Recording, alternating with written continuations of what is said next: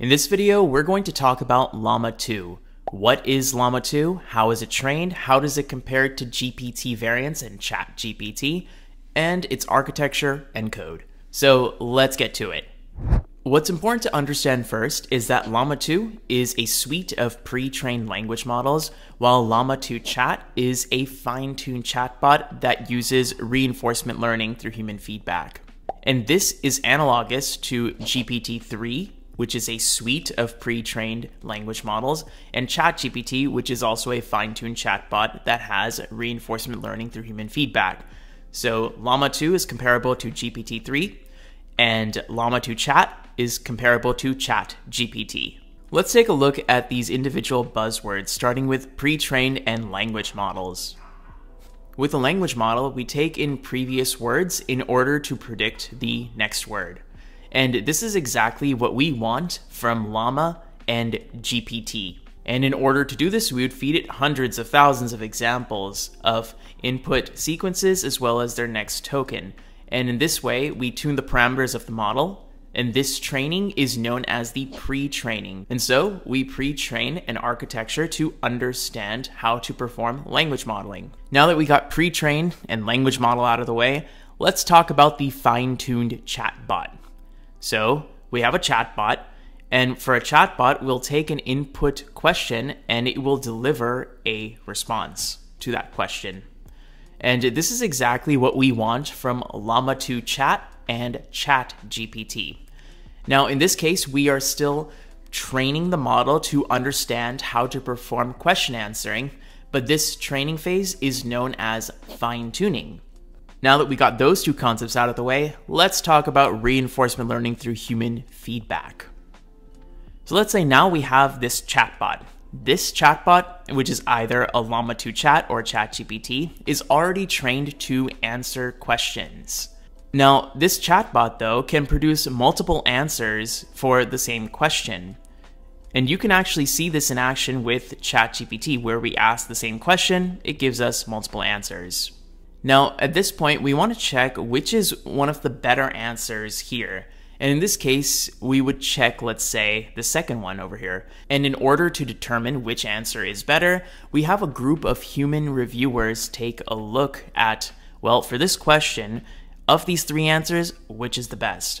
So essentially, we have humans determining the best answer, and this is then acted as feedback to the chatbot, where we're basically saying, hey, we want you, chatbot, to produce more answers that look like this for this kind of question. We quantify this to the chatbot via reinforcement learning. And so this entire process is reinforcement learning with human feedback.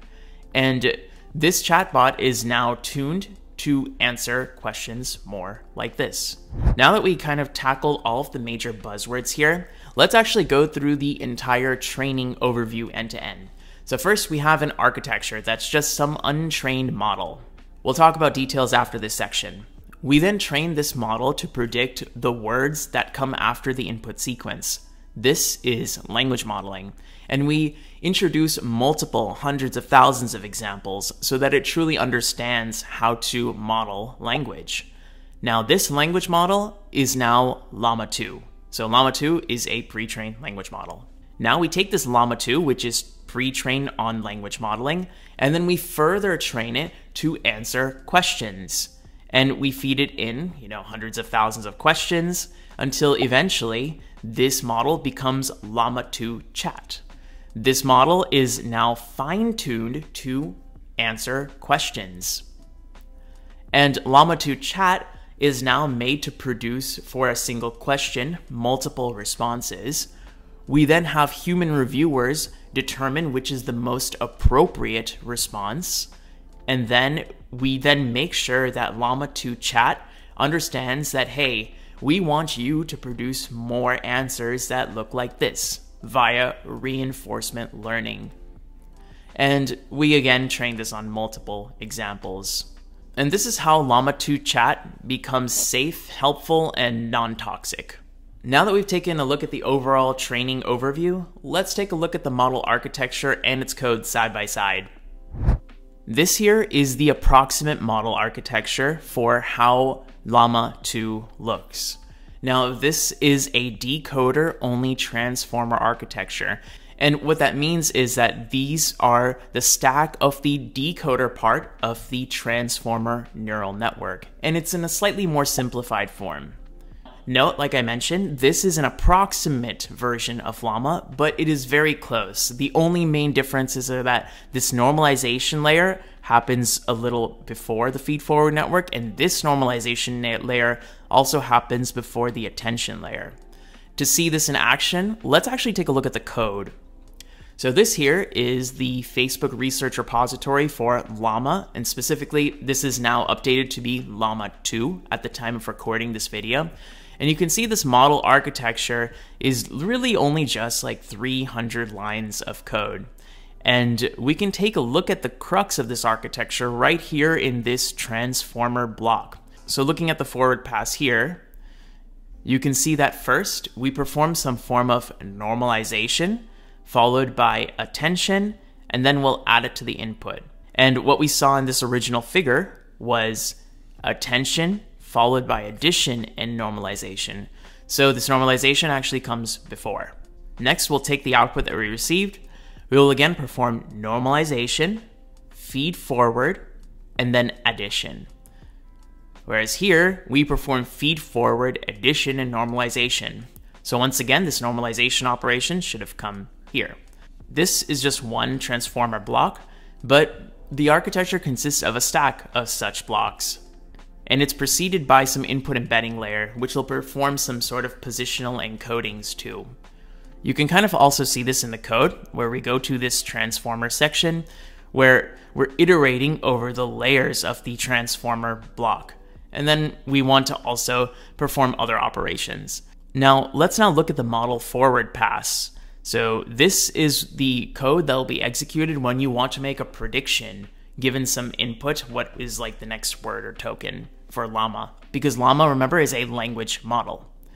So we first take the input, we'll then try to get its token embeddings. This is done by computing the original embeddings of each token, that is each word, or byte pair encoding, and adding it to, or applying it to, I should say in this case, to the positional embedding to get this final embedding H for every single byte pair encoding. We'll then create a mask. This masking is required because over here, you see we're performing masked multi-head attention. This is done so that the decoder cannot cheat, especially during the training time, because it has access to information that comes before and after a current word, but it should not be able to look at the information after that current word, and hence we need the mask there. With inference, we don't really have that information, so we're just adding masking for the sake of uniformity. And so we'll add that masking over here in code. Then we will make sure that the input goes through all of the layers, all the transformer blocks, and then we'll perform some normalization and get the output. If you want me to do a much deeper dive on Llama code and also a little more deeper dive on the architecture, do comment down below.